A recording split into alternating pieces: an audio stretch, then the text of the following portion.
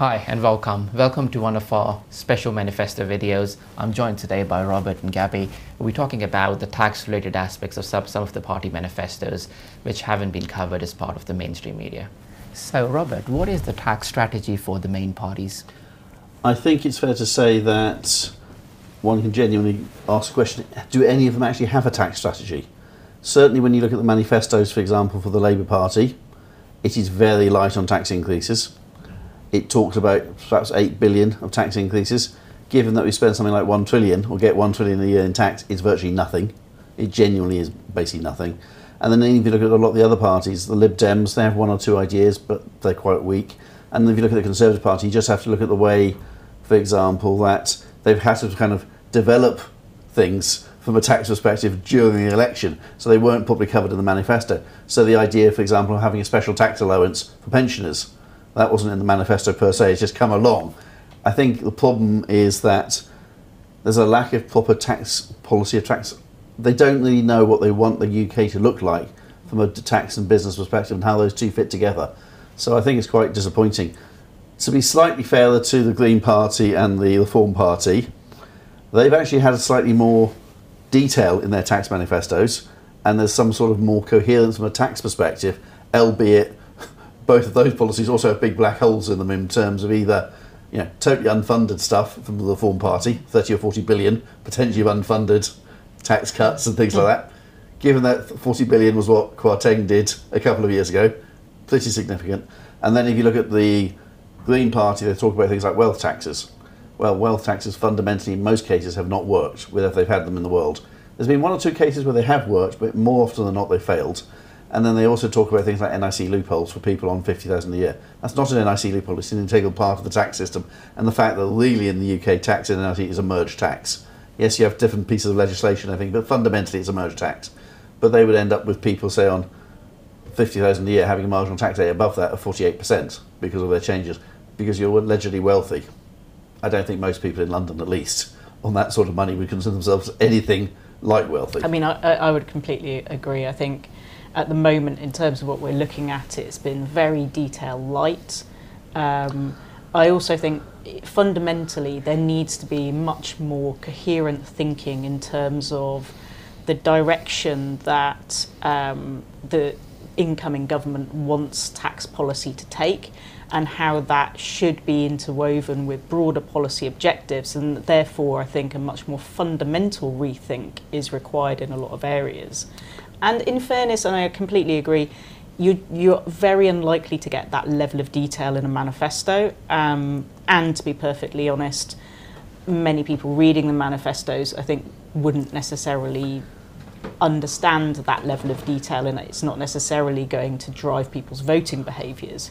But I think that's fundamentally probably one of the biggest priorities from a tax perspective for an incoming government. I mean, it's interesting actually. I mean, you touched on the Reform Manifesto, and one of their sort of policies on VAT was to increase the VAT registration threshold, which has been until actually the last spring budget static for such a long period of time, putting that up to 150,000 on the basis that it would be of huge benefit to small and medium-sized businesses.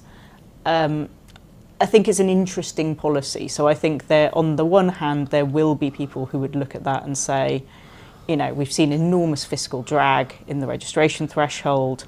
This just puts it to where it probably should be, and perhaps could also offer a measure of simplification, because we might not need some of the more complex special accounting schemes for smaller businesses, like the flat rate scheme. So potentially some benefits, but on the flip side, I think, you have to look at it from the point of view of, well, actually, of how much benefit is this to, entrepreneurial business? And when you look at that, I think you're really just moving the position of the handbrake. You're just increasing it slightly. Because let's be honest, if you're a genuinely entrepreneurial business which is looking to grow and grow quickly, that 150,000 threshold is basically nothing. You should hopefully be there in a year or two, and you're beyond it. So you're still going to get caught by the whole system in due course. And I think then the other side of it is clearly some people who will always be below that 150,000 threshold, even perhaps below the 90,000 threshold. If you're supplying to businesses which are VAT registered, they may still want you to be VAT registered just because they can get their input VAT back, for example. Yeah, I mean, I think that's a fair point, that the areas that we do know about are very sort of headline issues. So, you know, from a Labour perspective, we're aware of their policy on putting VAT on private school fees.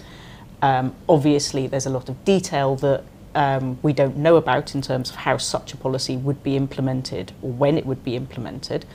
But there is obviously that's a, you know, even in the context of the VAT system, that's a very small aspect of the overall system. And there's lots of other areas that I think are, you know, potentially fertile areas that you know, an incoming government could explore to really drive change, and you know, actually some of which I think would be for a broader social benefit.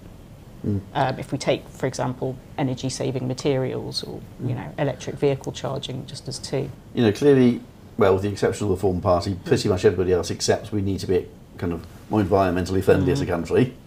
And you know, that's just not the UK, that's a European thing. So things that drive that and are part of that, and that's again where tax, business and kind of your overall goals should be kind of merged and coherent, and at the moment I don't think they really are. And kind of going back to the VAT on school fees, 1.5 billion, nothing, fundamentally absolutely nothing. But it's also quite possible that in 3 or 4 years' time they'll get none of that because people will have changed their behaviour, i.e., fine, I can't afford the school fees, we're going into the state system or whatever. Well, and just at a practical level, I mean, you know, these are estimated numbers. When you drill into, you know, we know so little of how such a policy would be implemented, and when you drill into the detail, that 1.5 billion could well be a far smaller number than that. It remains to be seen. Again, it comes back to this point that there are, it's the lack of the underlying strategy that is almost preventing, I think, the government and or, you know, future parties from really tackling these inequalities and anomalies head on. And I think that it's that understanding of, well, what are we trying to achieve as a country and you know, and as a society, and how do we best support that through making sure that the tax system produces a fair and equitable result, and that also we're not undermining or undercutting other policy areas by introducing adverse tax measures. There seems to be an absence of pro-business measures as part of the manifestos. What is your view on that? I find it disappointing because, let's be honest, they've had close to 5 years to get ready for this election. Yep. We all knew, give or take, when it was going to come. And okay, it came a few months earlier than we thought, but fundamentally they've had 4.5 years plus to get ready for it. We've already known basically where we are as a country. Okay, COVID and everything's created confusion, Brexit's created confusion. But surely then they should say, okay, how are we going to be competing as a country? How are we looking to grow the country on a go-forward basis given those issues? And you know, basically none of them have come up with it, come up with any real ideas. They haven't mentioned anything substantively. And given that, especially the Labour Party, especially the Conservative Party, talk about innately growth being the driver of our tax income as a country going forward, well, how are we going to get it? Just saying, oh, we're going to have growth doesn't mean a thing. Thank you, Robert. Thank you, Gabby. It was a pleasure speaking to you today.